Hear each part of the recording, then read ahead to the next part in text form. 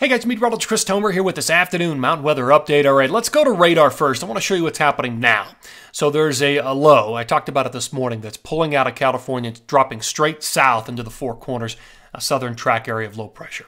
The storm to watch is not the one on radar right now. It's the one behind it that's sitting out in the Pacific. So here are my latest bullet points. Here's what I'm seeing this afternoon. And I'm not going to go through all this, but you can see the timeline. The second storm system that comes out of California, 124, 125, 126, is the one to watch for Utah, the Tetons, and also Colorado, and New Mexico for that matter. That's the one that will deliver light to moderate snow accumulations to all of those states, and Idaho as well. The Northeast, you've got some light snow accumulation coming, 123, 124, and then potentially, and this is new on the board, a storm around 128 that could have moderate to heavy snow accumulations. So we'll look at all that in this update. I want to show you water vapor satellite imagery this afternoon.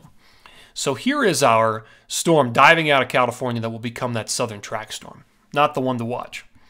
But you can see this energy beginning to rev up here, ramp up. This one will come in right behind it, a little further to the north, and then dive down through the Intermountain West. That's the one that will bring a little better wave of snow to Utah, Idaho, Montana, Wyoming, Colorado, and New Mexico. All part of a very strong subtropical jet that's really roaring out here and guiding everything into the west coast. It's a much warmer pattern for the west. Here's the forecast radar and satellite. Current state of affairs, you can see the circulation or all the precip coming out of California, and watch where it goes. It acts like it's going to hit the Wasatch and the Tetons, but it doesn't. It really dries up, and then it moves down into the Four Corners. And then here comes the more important storm. So here's 124, 125. 125 in the morning, you can see the low coming down, sliding down through the Intermountain West with a better shield that holds together of snow for Idaho, the Tetons, the Wasatch, and then eventually into Colorado on 125 very late in the day. And it continues on 126 through Colorado into Mexico very light. And then that storm system exits. A new one moves into the Pacific Northwest and West Coast.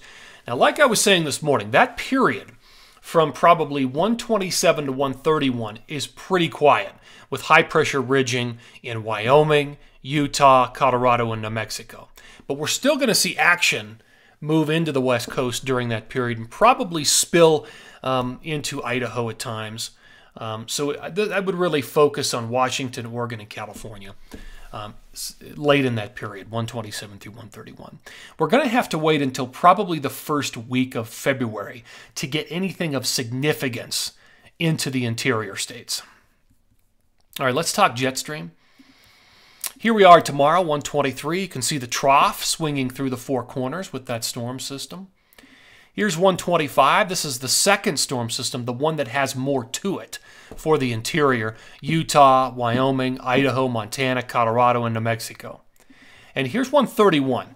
So between 127 and 131, there's high pressure ridging over Colorado, Utah, Wyoming, New Mexico. Not a lot happening, but there is on the West Coast and up in the Pacific Northwest. You can see the breakdown right there. The Pacific jet streak, that subtropical jet, it's still bringing in moisture. It's bringing in storm systems and escorting them into the West Coast, Pacific Northwest.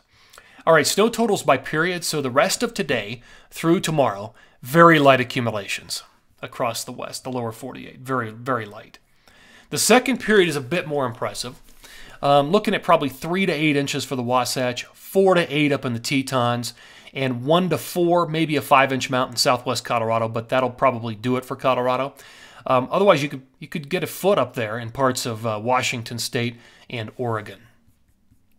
All right, here's the final period.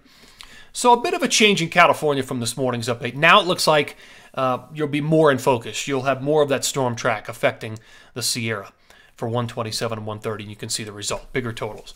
Otherwise, you got to go up to the Pacific Northwest or BC to really get some of that overrunning precip.